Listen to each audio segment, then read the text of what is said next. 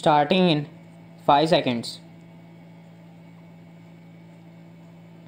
If you scan the history of the railways in this country, you will see that it was the presidency towns Bombay, Madras and Kolkata that determined the pattern of our railways as well as of our industrial and economic growth. The British, when they landed in this country, established trading centers called forts. In Madras, it was Fort St. George. In Calcutta, it was Fort St. Williamson, and in Bombay, it was merely a fort, and there was one in Surat also. It is these trading establishments which determined the pattern of government, the pattern of administration, and every other pattern under the British regime. They constructed the railways, they established the industries, they located their armies with reference to these three presidency towns. This idea of the presidency towns determining the pattern of our social structure, industrial advancement, and the system of our railways still persists. That is the mental lag that is hampering the vision of the Planning Commission, the Railway Board, and the Railway Ministry. Sir, once I happened to travel from London to Rome by train. Another time I had to travel from Moscow to Leningrad by train. Nowhere did I find on the continent of Europe lines of wearing breadths. It is all a uniform gauge. So is it in Russia? It may be 6 feet there. In America, in every industrially advanced country, you find that the gauge is uniform. This very country which ruled us, namely the United Kingdom, had inside its border a uniform gauge, but they inflicted 3 systems of the gauge on India. They thought that would perpetuate what is called their domination, or in the negative sense that it would impede the industrial and economic growth of India.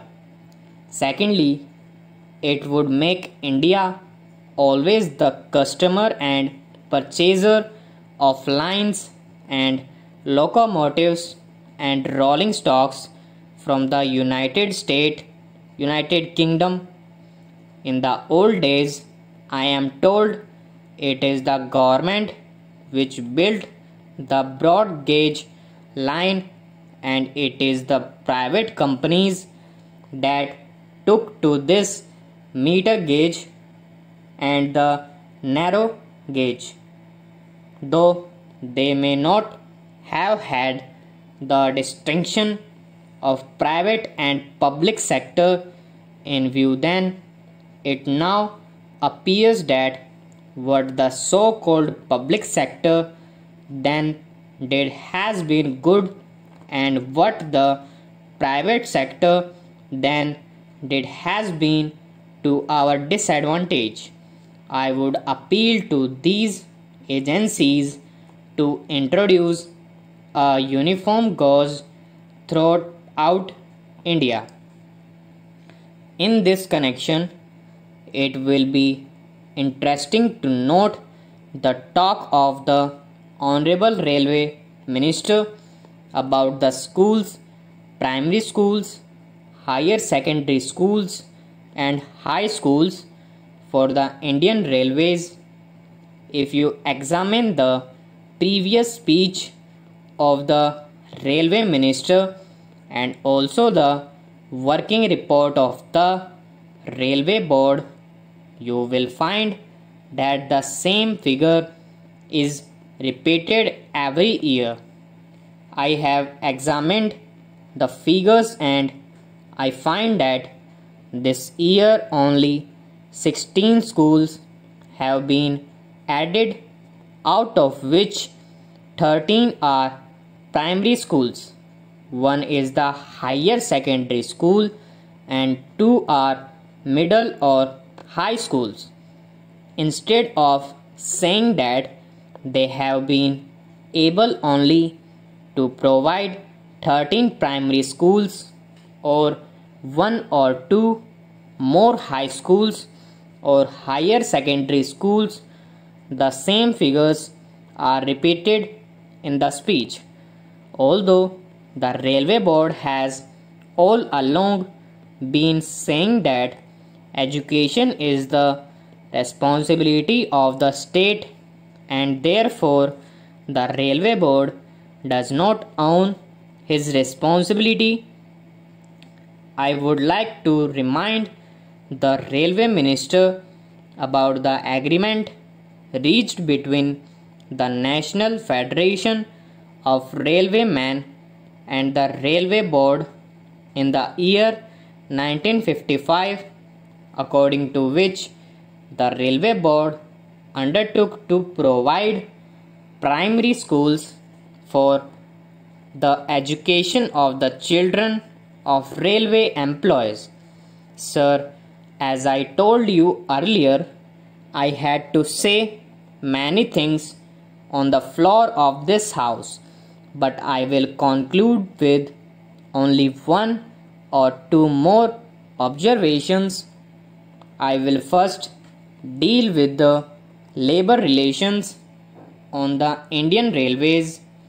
I slightly differ from my honorable friend when he quoted me as saying that the permanent negotiating machinery has completely failed.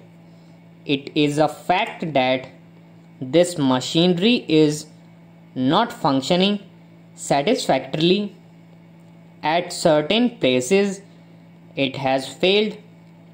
There is no doubt about it, but I would say in this house most frankly that at the board's level this machinery has been working successfully, but this is not the position so far as the zonal railways are concerned. I do not say that in all the zonal railways it is so, but in certain zonal railways and in most of the divisions of these railways it has failed. I was expecting that the Railway Minister would examine the working of this machinery in all the railways. What is the greatest defect in this machinery? This machinery suffers to the extent that at the board level, if there is difference of opinion between the Railway Board and the railway labor, no arbitration machinery is provided to settle the disputes.